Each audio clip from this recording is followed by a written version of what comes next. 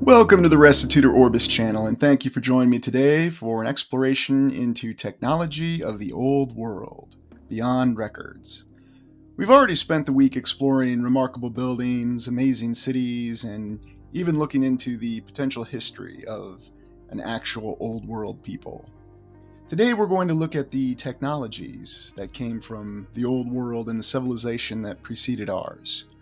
Our goal is to gain a greater understanding and achieve an overview of what sort of technologies were available and what technologies actually made their way to our contemporary world.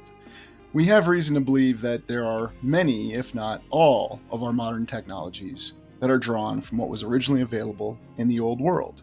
And today we're going to explore some of them and where they came from. One of the most amazing technologies that we see, and we're aware of that our official historical narrative tells us came from the 19th century, is electricity. Most specifically, the dynamo. And here you see this amazing dynamo, supposedly the largest one ever constructed. But is there more to the dynamo? What do we have on record about it? What does the patent say about the dynamo? And why are patents important? Let's take a look at the original patent that we had for the dynamo. What year was it filed and what does it say? Let's examine the official patent from the United States Patent Office concerning the dynamo. This particular patent was patented on August 28, 1883, and in 3 sheets they lay out what the dynamo is all about. Number 284,110. And yet when we look at the figures we see a very rough sketch, and you have to wonder, do these figures really give you an idea of what the dynamo can actually do? What amazes me is just how generic these sketches are, these drawings or these renderings. Do these really seem like they're plans to build the amazing machine that we just looked at? Or does this just look like some sort of rough sketch that somebody did? Now, of course, people can defend this by saying, yes, this is the US Patent Office. You only need to give a very general idea of what this device is. Yet you have to wonder, is that really the intent behind it? I thought the whole intention behind the Patent Office was to make sure that the appropriate people received credit for their quote-unquote invention. And here you have it here, inventors Karl Zipernowski and Maximilian Duru, I believe. Difficult to read that cursive there. I mean, I can write cursive, although it's not something I'm practiced on reading anymore, which I don't think many of us are. And down here we notice this little note, N. Peters, photolithographer, Washington, D.C. So you have to wonder, what's the story behind this so-called patent, and why is it so generic? These are really about the only drawings that you'll see of this very complicated dynamo machine. Well, let's see if there's anything that's stated about the operation of the dynamo in the text of the patent. Let's return to examining this amazing technology after our very elucidating look at the original patent.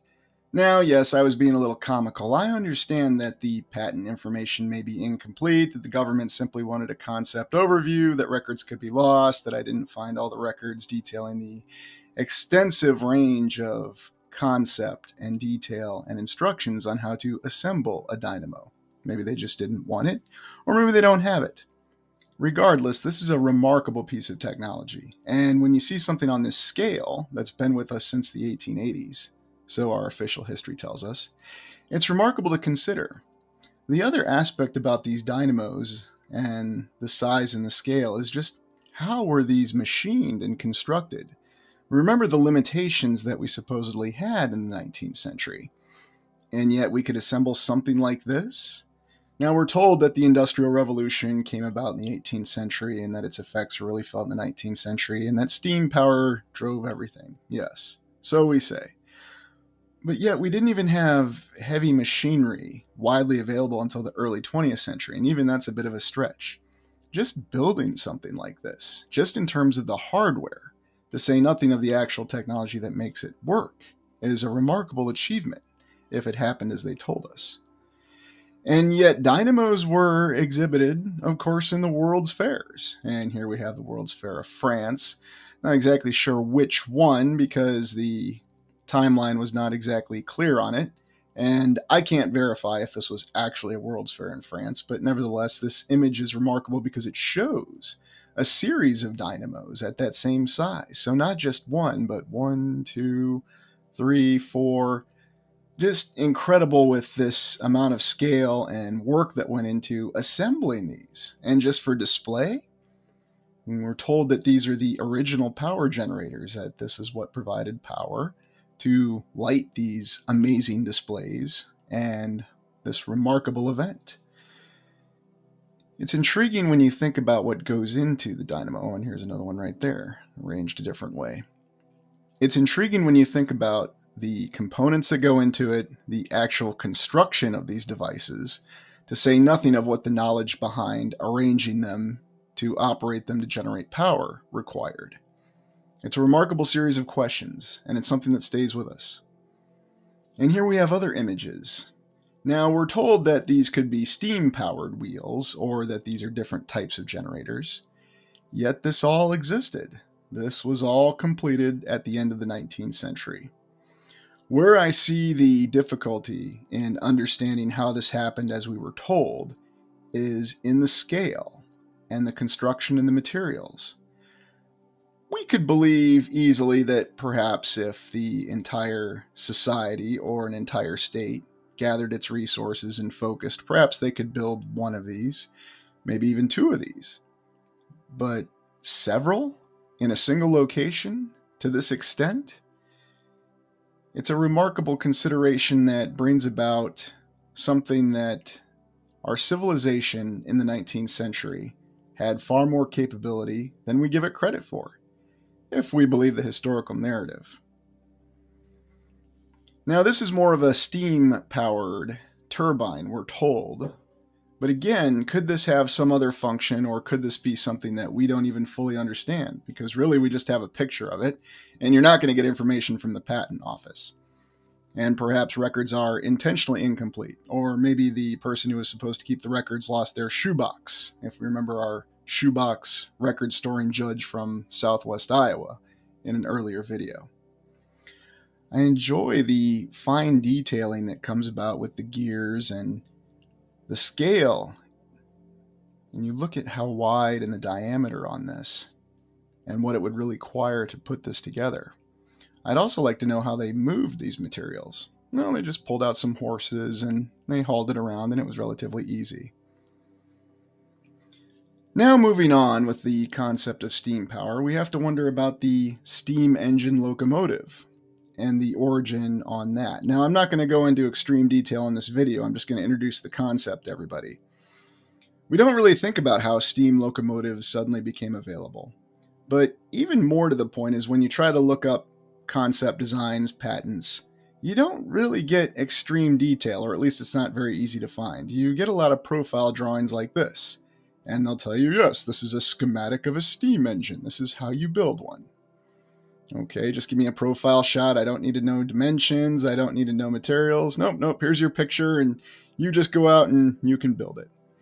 It goes back to that original question of the size of these steam engines and what kind of effort and resources it would have taken to construct them. Also, the number of steam engines that were shown. Even during the United States Civil War, we're told that the Confederate States of America, a nation, well, really an upstart nation that was never officially recognized, had the capability to utilize steam engines and even utilize them in a manner to decisively affect battles, to include the first major battle of the Civil War, Bull Run. We're told that the Confederate States Army were able to rapidly move soldiers to reinforce their position at Bull Run, or Manassas as they called it. It's one of those details that we tend to miss because we just take it for granted. Well, we always had steam engines. They were always with us. It doesn't really matter how they came about. They were useful, and the railroads were always there. So be it. Yet we have a lot of evidence on how the people that use steam engines seem to treat them. And to say that they were regarded as disposable is probably being derogatory to the word disposable. It's as though there was no consideration for steam engines. You could even say the old analogy that they were tossed away like toilet paper. Although recent events have shown us that toilet paper could be quite valuable, or anything's valuable if you say it is, so I guess it all matters with what your perception is. Yet you'll find many pictures and many examples of how steam engines were considered utterly and totally disposable. Crashed into things, and look, let's have a little picnic here. Look at this amazing crash. let's bring the wife and the kids and go take a look at it. And we got our hats on and we'll enjoy it. And I'm just going to put my arm up and relax. Hey, did you see a steam engine crash last weekend? Oh, yeah, a locomotive came into my house. Oh, are they going to pay out the insurance? No, we don't have insurance. Well, at least you don't pay taxes, right? No, I pay property taxes. Oh, right. So, remarkable series of considerations. And then, of course, you'll find lots of video footage of an exhibition, and yes, I'll say it's an exhibition, they call it a spectacle, what a euphemism, of crashing steam engines together, and you can find lots of video footage of it. So, a disposable device, yet something that was supposedly difficult to construct that required a lot of materials, and we're just going to waste them because we don't have anything better to do. Consider the concept of the crane as well. And this was supposedly a crane, what they called the old hamster wheel crane, where you'd have a couple people that would get in it, and then they would use that kind of power to move heavy blocks. This is hilarious. This picture on the left is supposedly from the construction of the Tower of Babel. Yeah, so the hamster wheel crane did it. Good old human power. Let's hop on in there, Bob, and we're going to churn our legs, and we'll be able to pick up gigantic granite blocks. It gets really funny when you consider the end of this video. And now we're going to move on to the fasces. The fasces has been covered in great detail. And what is the fasces? Well, we're told it was a symbol of power and authority from the Roman Empire in the old days of the Roman Republic, if it really existed, which at best is extremely questionable. I find these depictions, though, of the fasces on the left and right potentially more accurate. And we have the classic drawing where we say it's the axe and the bundled series of rods.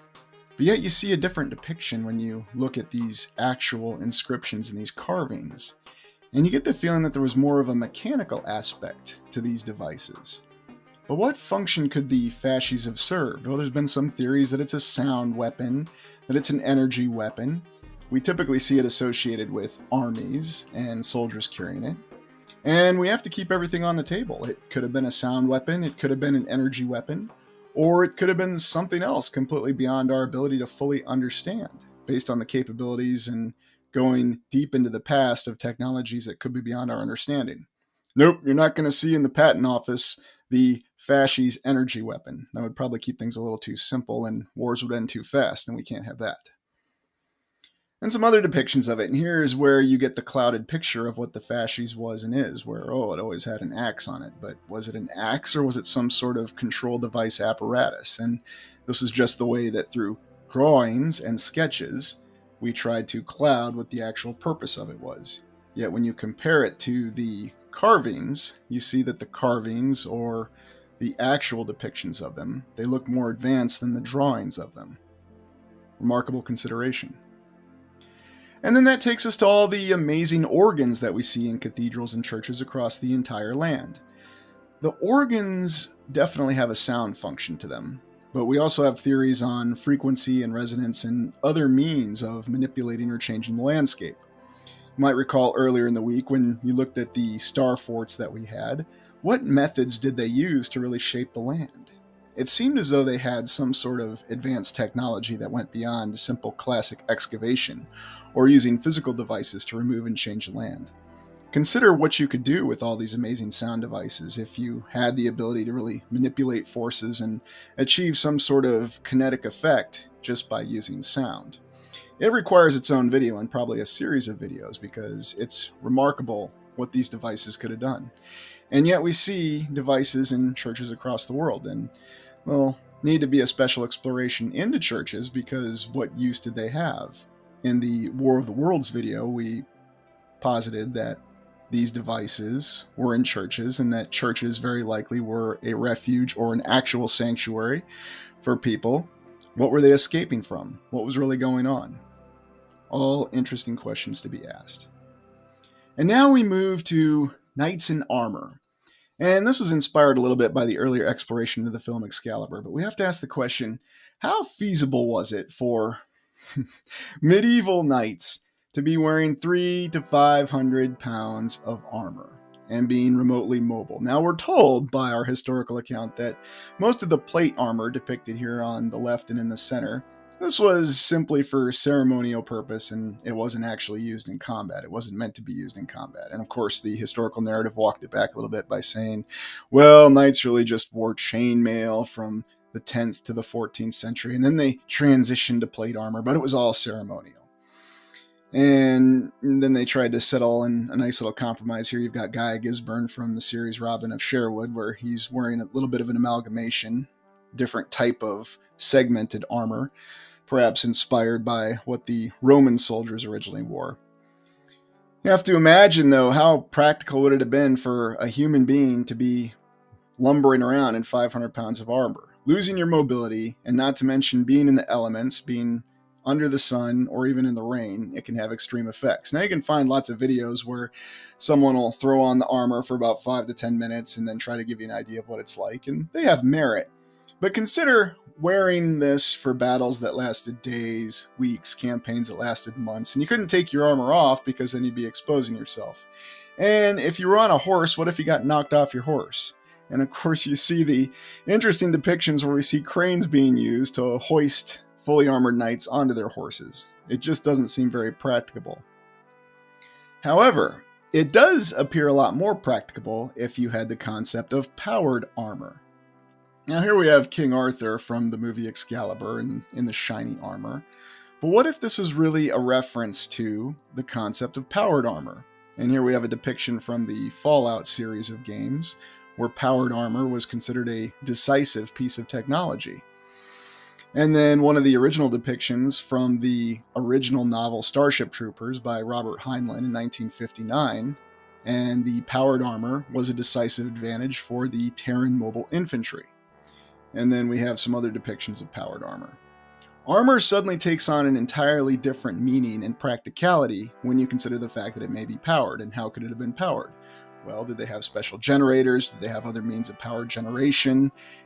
In the Fallout series, it was, I'm trying to remember if it was mini reactors.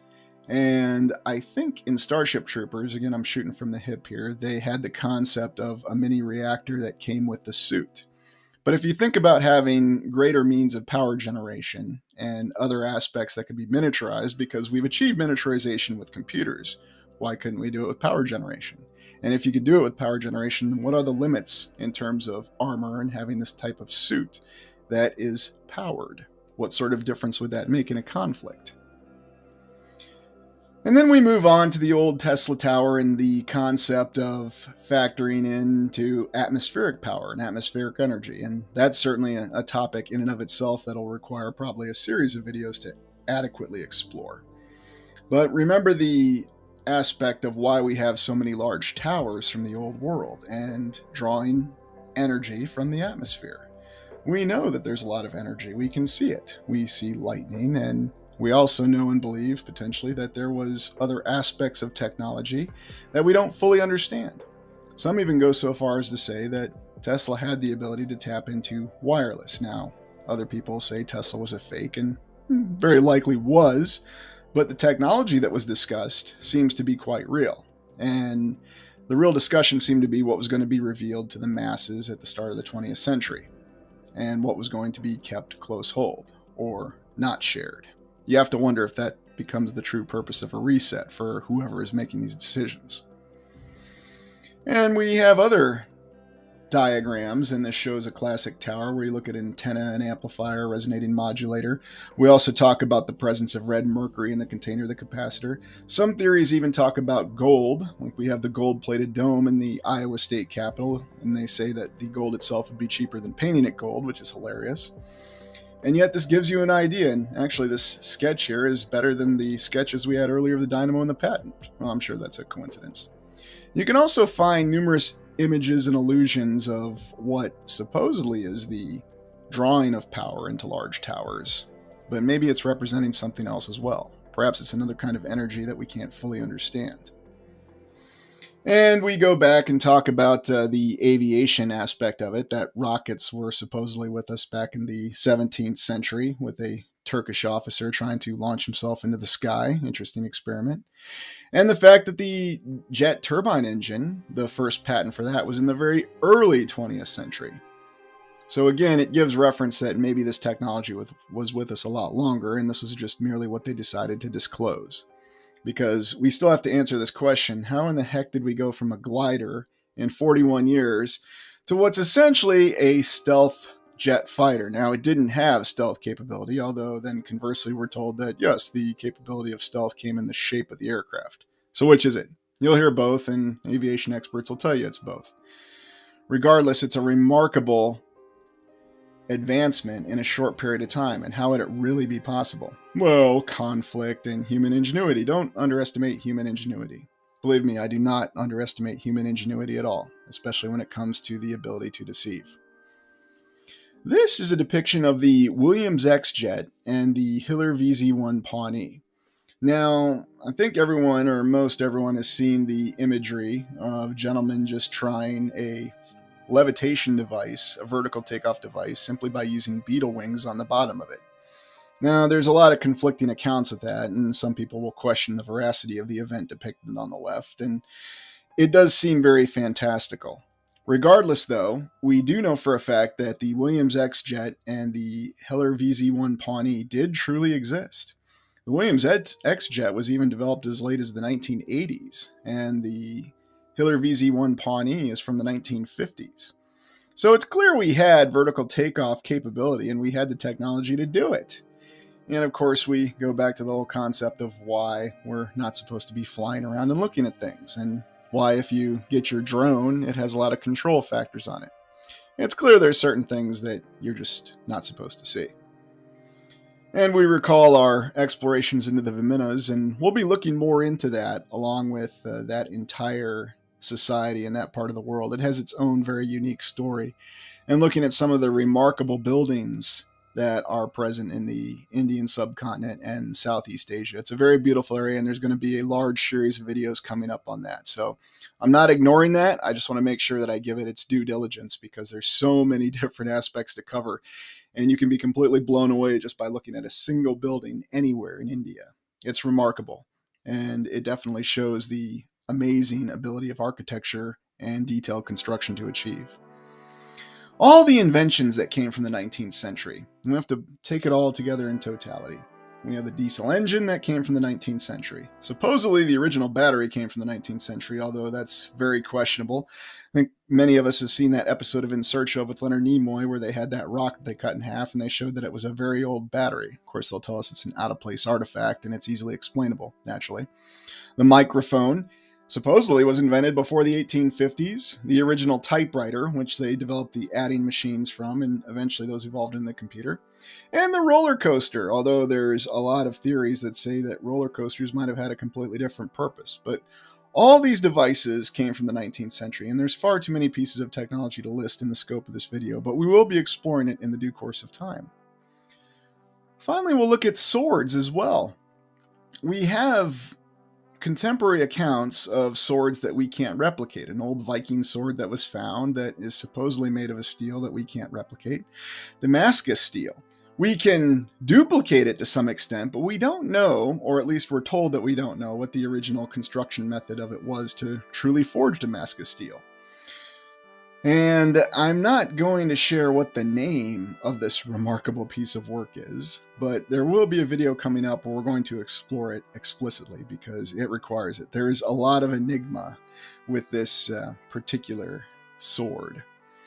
And then, of course, the whole concept behind forging of swords is remarkable, and I think there's a lot more to it that reflects old world technology than we're fully aware of. Finally, there's returning to the concept of how all these amazing structures and buildings were built. What sort of facilities and pre-existing construction kits existed? And a lot of people say they don't see the evidence of these large facilities or what remains of these large construction kits. There is a little bit of evidence that remains, and I believe that the larger evidence has either been completely destroyed or it's concealed in some ways. Yet there are still signs of it, such as this obelisk that's still on the ground in Egypt. This large stone near Baalbek, Lebanon. And you look at the grooving in it, it's quite remarkable that this was achieved and something like this was cut so precisely on this scale. And I'll ask you the question, do you think we can move this 1,000-ton stone today using our modern means? And if so, how would we do it? And in China, another large stone quarry, and this will be a subsequent exploration as well, but just the size and the scale. I'm sure there's going to be people out there that would try to tell you that this is just done by natural forces, erosion, and there was an earthquake that just snapped it off from the surrounding rock face very precisely. Who really knows how old this is, and who knows what sort of construction site this was originally part of? Remarkable considerations all around. What are you saying? Oh, Carl. Look, this isn't a video you were supposed to be in, okay? Listen. We had an agreement, and our agreement was that you would have me on at least one video a week, if not 2 videos. You know that I am very popular. Well, actually, I suspect that you've been turning viewers away from the channel, which is why you don't get a guest starring credit anymore. Listen! That is very rude of you. I am here to tell you that I am going to be composing bonus content to Cosmos. Look, Carl, you're not here to plug your personal advertisements, okay? Do you have something to say about this content or not? Well, I think that you should believe in what the science is telling you, and you should know that your government always works to advance the cause of science, and that all of this technology was developed, just as they said, in the 19th century, and you shouldn't question it. It really happened. Well, I have no doubt that it really happened, Carl. It's just a question of when it happened and who was really behind it. You know, human ingenuity is how we were able to determine where the galaxies were located. Do you know that it was merely a woman who was working as a human computer who determined the distance of variable stars. And it was by determining the distance of variable stars that we were able to ascertain that there were galaxies and not nebula out there. Did you know that? Well, yes, Carl, I was aware of that. And I wanted to ask you a question. How exactly were you able to pinpoint the exact location of these so-called variable stars when you yourself said that the universe is finite but unbounded? In other words, it's 4-dimensional, meaning that the position of those stars, while we see them in one point in the sky, they could be in a different point. What if they're exactly behind us? How would your variable calculations on distance have any meaning? How would parallax matter for that account? I think I'm having it's difficult. Deep space communication. Okay, well, I think we're losing Carl because of communications difficulties. So, anyways, it's a remarkable consideration when we look at the technological components of our current society. But we have to wonder, what sort of technology did they really have available in the past? We have every indication that it vastly exceeds anything that we can dream of. And we'll continue to explore it. Well, thank you for joining me. As always, ask questions, explore yourself, and you'll restore the world. Please like, comment, and subscribe.